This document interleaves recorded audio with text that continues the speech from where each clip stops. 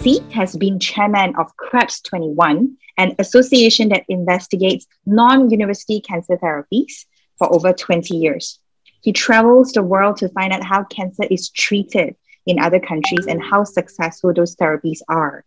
His specialty is researching therapies that people have made and gone through to get healthy, and even when conventional doctors told them there was no help.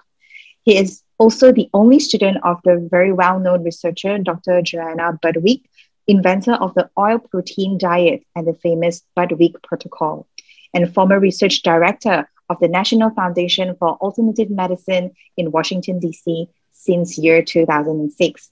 He has been sharing his knowledge worldwide at lectures and also in Germany at his 3E Center.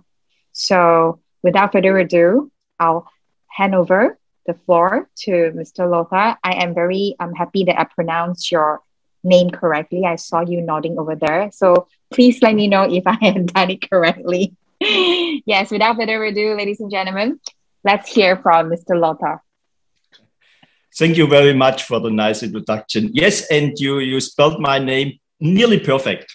Okay, thank you very much. Yeah, it's early morning, but not for me. I'm an early bird anyway, so that's absolutely fine. Yeah, I would like to speak with you today about the psychosomatic aspects of cancer. And even Ms. Quinn already introduced a little bit. Let me tell you again, this is our center in Germany, where around 90% of the patients who are coming to us are so-called given up patients, which means they have a very long-term cancer history, and they most of them, they have metastasis in all organs, different body parts. And so, in what they do, they come for a 4-week program. So we only accept every 4 weeks patients, and they come together in a group. This is a very important part for us because we want that they create what we call a healing heaven, where the group is helping each other. So this is why they come for a 4-week. In the last 20 years, just to speak about a few things about myself, in the last 24 years, meanwhile, wow, long time, I spoke with more than 10,000 mostly final stage cancer patients all over the world. And what did I do?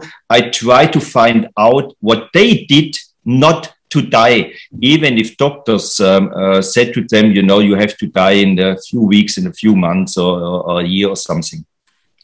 And before I come to the psychosomatic aspects, let me just 3, 4, 5 minutes introduce to you why we are doing things differently, because it's very important to understand this. Otherwise, you will not understand why we are doing this. Okay, so, you know, today, that's the theory of cancer. Cancer is just a mutation because of virus and toxins, and then a few wrong growth signals coming out, and at the end you have mutations. But why do so many doctors are thinking that the mutation is the cause? I tell you why. Because it's not the doctors, it's the pathologists who are always see under the microscope following. You know, that's what they're seeing. They see mutations. But there is a main problem. A pathologist sees a tumor after, think about, when do a pathologist is seeing a tumor? After 1 cell division, when the tumor starts, or after 30, 40, 50, 100? And we all know the answer. It's after 30, 40 cell divisions.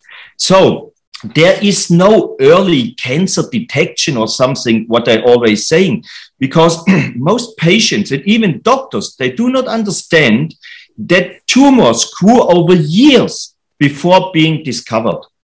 So especially in lung or in bladder cancer, it's many years before a doctor can see it. And you know what nobody tells you is that this theory of the mutation was already disproved in the 70s and 80s. I will show you this. Why? Already beginning of the 70s, 2 American researchers, Ilmense and Stevens, they published this one here. And what have they done? they just transplanted the genes of the cancer cells into other cells.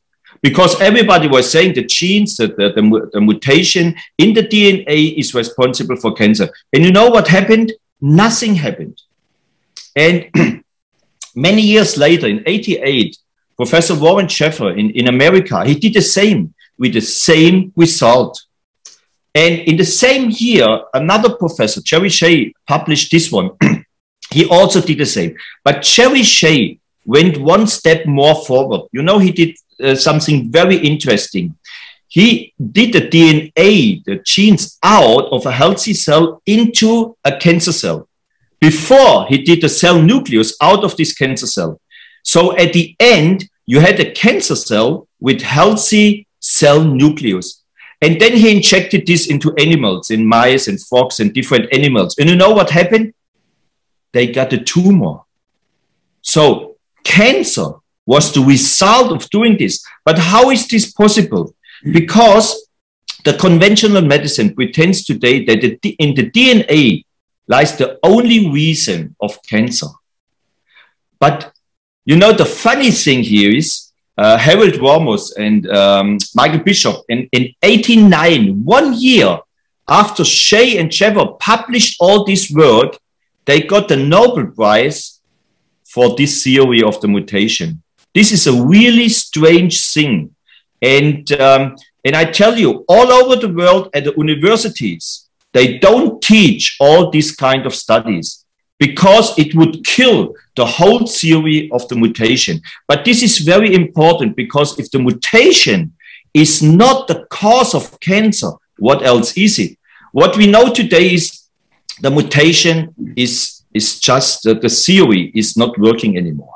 This theory is just the mutations are never the reason for cancer. Of course, I'm not saying there is no mutation. Of course, there is a mutation, but the mutation is not, and this is the most important thing here, is not the cause, and it's not in the beginning. The mutation comes later if somebody has cancer. So if the mutation is not a cause, what is it? To understand what cancer is, we have to understand the evolution and we have to understand the law of evolution. And the most important law in the evolution is surviving. Let me explain this, what this means. You know, health is the most important thing we have. Love and health and our belief. That's the three things. So, and people, of course, they think if they are ill, if there is a disease, this is a very bad thing. They think they go down, but maybe it's totally different. When you think that a symptom, when you think that a disease is not something bad, but it's a very, very good thing because it's a regulation process in your body and in your mind, then you can see the whole story in a very, very different way. And this is what it is. And there's one more thing you have to understand. All illnesses, all disease, they go in a timeline. In the beginning, the regulation is very positive and the regulation has only one purpose, and it is survival. So your body, your mind, it doesn't matter, is it depression or is it high blood pressure or is it cancer? In the beginning, there's only one purpose and it is survival. When we come to cancer, most people don't understand how can be a tumor a positive thing. A tumor is killing myself and a tumor can't be positive. Not at all. I just show you a few things. A good thing, what a tumor is doing, it burns down sugar, which is very important. I explain this later. It burns down and blocks toxins and fungi and many, many other things. So in the beginning, the tumor is helping you to survive. Later, of course, death will come and later it kills you. So the main problem of the conventional medicine today is just when they see the symptoms, for them, a symptom is always bad. A high blood pressure, cancer, diarrhea, it doesn't matter what it is. A doctor is thinking a symptom is a bad thing because he is not understanding that a symptom is nothing else than a part of a regulation system for surviving. So, and now let me explain to you why our psyche is more important in oncology than our body. So let's first have a look to the 3 causes of cancer. So of course, there are toxins which can make a tumor or some virus. But you know what the doctors are don't telling you is that's maybe 3, 4, 5, 6% of all the tumors. It's only a few tumors and not 100% like the conventional medicine is saying. So toxins and virus can make a tumor, but only a few % of all the tumors. Quite more why people get tumors is the traumas and long-term stress. And doctors and also the patients are not understanding very well why traumas and especially long-term stress can make a tumor, can produce in the body a tumor. Let me explain this to you. It's very, very easy to understand. When you have a long-term stress, and with long-term, I mean many months, or even in most of the cases we have, it's many years, where the people are having not a trauma, where it's something really hard, what happened in their life. No, no, no. It's a small long-term stress. For example, they are not happy with the marriage. They are not happy with their profession. They are just not happy. This is already a long-term stress. And you know what happens? Your adrenaline level goes down in the body. And you know what doctors are not doing? They never measure the adrenaline of their cancer patients. We're doing this. And I can tell you, we have groups sometimes where more than 90% has nearly no adrenaline anymore in the body. You know what happens if you have stress? Your kidneys can only produce a maximum amount of adrenaline. If you have a whole day or whole year long-term stress, the adrenaline level, in the beginning it goes up, of course, but later it goes down. And then what happens in your body? You know, on the other part is insulin. Insulin is bringing sugar into the cell, and adrenaline helps to get it out. So insulin brings the sugar still into the cell, and a little sugar is perfect for a cell. But too much sugar is killing a cell and makes a lot of problems in the cell. So the cell has to find a way to get rid of the sugar. So over millions of years, the evolution found a very intelligent way. It changed the process from a normal process using oxygen in a cancer cell, in a cell, to a fermentation process. Fermentation just means you burn down sugar without oxygen. And that's a cancer cell. A cancer cell is nothing else than a fermentation machine, you know, a fermentation process where the cell has to burn down sugar without oxygen. Why is our body doing this? Because a fermentation process can burn down 10, 18 more times sugar than if the cell is using oxygen.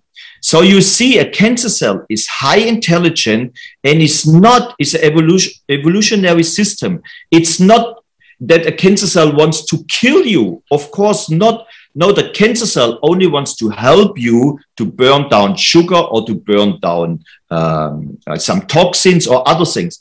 So it's just changing on a small part in your body to a fermentation process. So when we look to all the things, diagnosis and therapy options. So what should we do if we have cancer patients as a therapist? Of course, if there are toxins and virus, first of all, we have to check whether there are toxins in the body.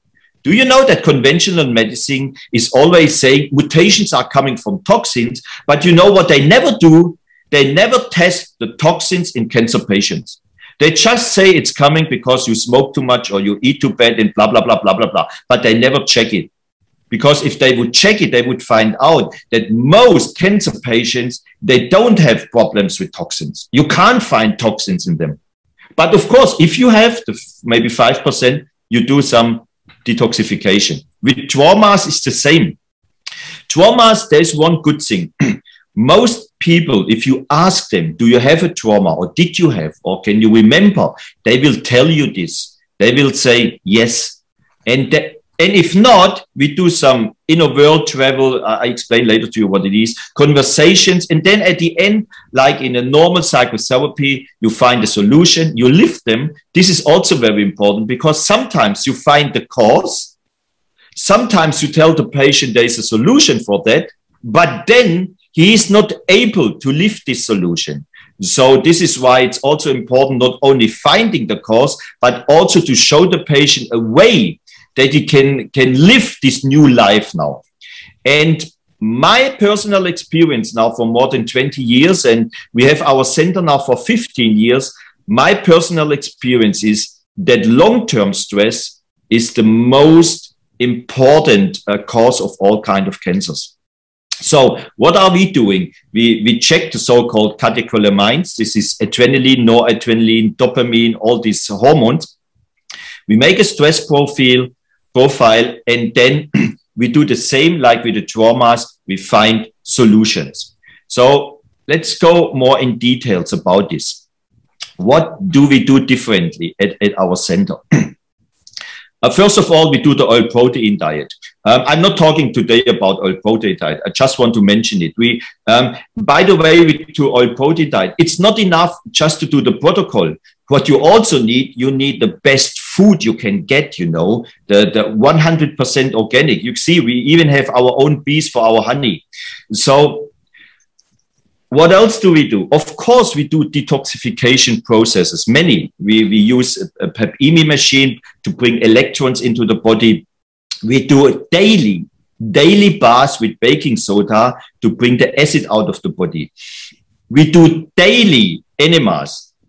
We do, not daily, but on a weekly basis, colon hydrotherapy. We check the teeth, and so on and so on. So we do a lot of detoxification. I'm not talking about this now. I want to talk about two other things. The first thing is search for the cause. This is absolutely the most important thing at all. If you don't find the cause, how can you stop the illness? And how can you stop that the illness will come back? So we do something most doctors are not doing anymore. We are talking and talking and talking to patients. So we do individual conversations. We do group conversations. We do psychobionic. This is the so-called inner world traveling. It's maybe not that popular outside of Germany. It's something maybe like the journey from Brenton Base. So what we are doing is we do a process, a 4-week process, a 4-week transformation. In the first week, it's more, creating an inner peace and relaxation. The people first have to come down. This is the most important thing at all, coming down as a cancer patient. I will explain this in details in 2 minutes. So this is the first part.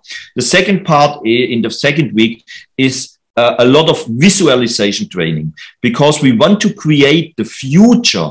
We want to give them something where they can create their own future by themselves. And this you only can do through a visualization, or sometimes also through a meditation process. But we use more the visualization process. Then in the week 3, it's more about forgiveness. It's more about self-love. It's more about understanding that everybody is such a great person. And then in the 4th week, we're just creating a new vision. Here, maybe very important is to understand that there is always a reason for a tumor. There is a reason why somebody has that kind of tumor and in that position in the body. So you have to find the cause. And I would say in 50% of the cases, it's nearly an easy thing. Just ask the patient, why do you have cancer? And he will give you the answer quite often. And then you only have to check, is this answer correct? And the other 50%, you just have to talk to find it out. And there is another good thing here. If a patient is understanding there is a reason for the tumor, then he also understands that he, and not his doctor, that he can do something. Also important here is to tell the patient that he is not guilty. You know, it's not that we say, hey, because you did this or that bad in your life, you got cancer. Of course, this is not true. He is not guilty. He has to understand that his illness is nothing else than just a part of his old life, but now he can start a new life. So this is maybe the most important thing to understand. And then over the years, we developed something, what we call the parasympathetic training. You know, we have these two nerve systems, the sympathetic and the parasympathetic. And a lot of patients and even doctors, they don't understand one. And today, for me, the most important thing at all in cancer therapy, they don't understand that the body and even the mind, but especially the body, can only repair in a parasympathetic status. So only if you are relaxed, and I'm not talking about sleeping at night. If you are very ill, you need this nearly 24 hours, the whole day. But here comes, unfortunately, the not so easy part of this. You know, if I tell you, hey, do not get upset. Hey, just relax. Hey, just come down. Will this work? Will you come down? Will you be relaxed if I tell you this? Even if I show you how to meditate or do a visualization, I tell you something from my experience. That's the hardest work we are doing, is the parasympathetic training. It's not that easy to show people, especially final stage patients, and tell them, hey, come down. Hey, relax. Hey, meditate. Don't think about this. Don't think about your family. Don't think about this and that. You know, this is hard work, believe me. But this is the most important thing, because once more, if you don't do that, if you don't go in a parasympathetic status, your body can't repair. And then if you do the best detoxification, the best nutrition, it will not work, because you have to give the body the parasympathetic status to repair the cancer cells. So we do a 13 steps program. We call it the new life, the life 2.0 instead of 1.0. This is the old life. So I just go fast through the points. I can't go too deep in the steps all. But what is it? First is parasympathetic. We explain to the patients why this is so important to go into this status. Then we create together with them a so-called U. U means just you first come down, you relax, you first come down, then there you create the future, and then you go up to live the future.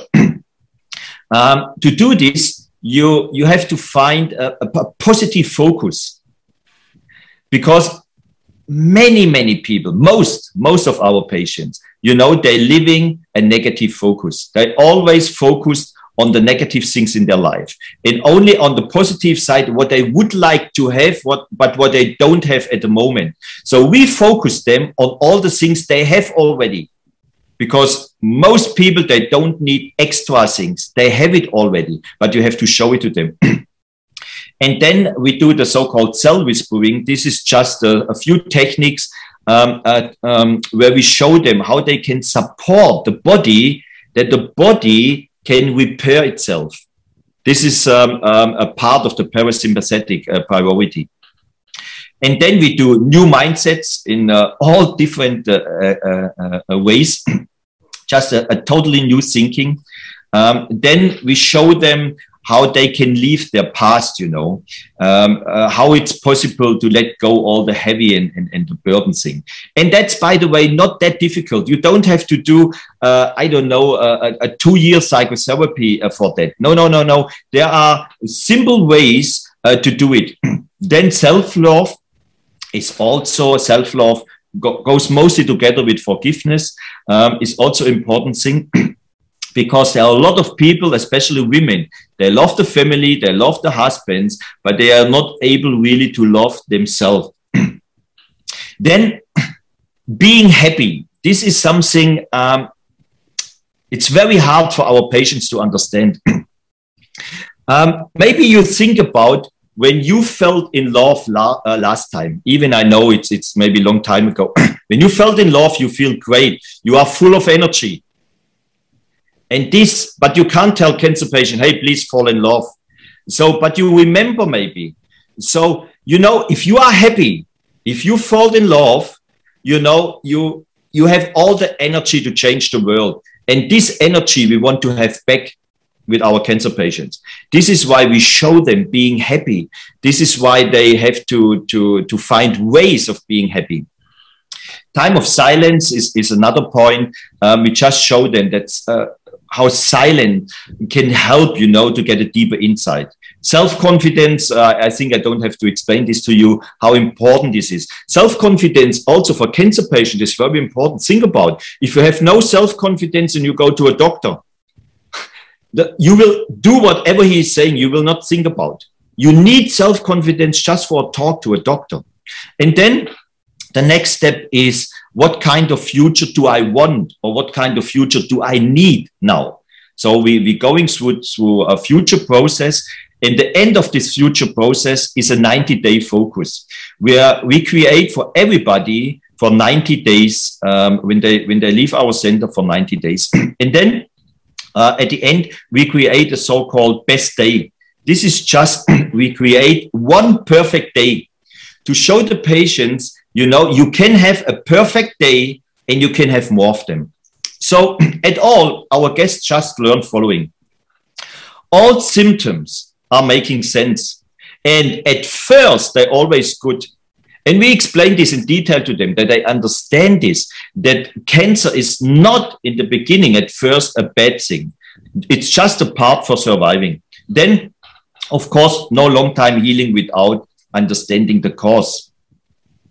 For me, it's really strange that conventional medicine is still not doing this. Then, of course, focus on anti-stress therapies. We even, believe it or not, we use even in Germany the word double happiness from the Chinese normally at a wedding party or something. So we tell them happiness is not enough. You need double happiness. If you are ill, you need more happiness. What else do we tell them, show them? We show them just they need discipline. This is another thing a lot of people don't understand. If you are very ill, you need a high discipline to come out. 2 more minutes. And you need some system jumps. System jumps is just, that you go out of the systems where you're living in, your family, your job, your spiritual life, and so on. Because we always tell them, if nothing changed, nothing changed. One more thing, tumors have not been always destroyed. Don't misunderstand me. I'm not against operations, but operation is good for people who are in a very deep stress. But if you understand that the tumor is a symptom and not an illness, you don't have to go for the operation straight away. And the most important thing is cancer is curable as long as you can find the cause. So I need 1 more minute to show you how successful this is, what I told you. We did a study with 67 patients. All of them had just a life expectancy of a maximum of 6 months, most of them even less. And that was the outcome after 2 years, More than half of them, 36, were still alive. 8 had a complete remission. And there were even 2 patients with pancreatic cancer who had a negative PET, positron emission tomography. This is also an important thing we tell the patients, you have some time to live with a tumor for many years, with lung, with cancer, with pancreatic. The tumor will not go in a few days. The tumor will stay for a long time, but if the tumor is not active anymore, it doesn't matter, If you have a tumor, for example, in the lung, you can easily live with it for many years. So what can you do? Just take responsibility, do the 3E program, be patient and disciplined. And the most important thing, when you have cancer, already start today to look forward to a very, very happy life. So, and for all of you all over the world, you have to understand today, it's another day in paradise. Thank you very much for listening to me.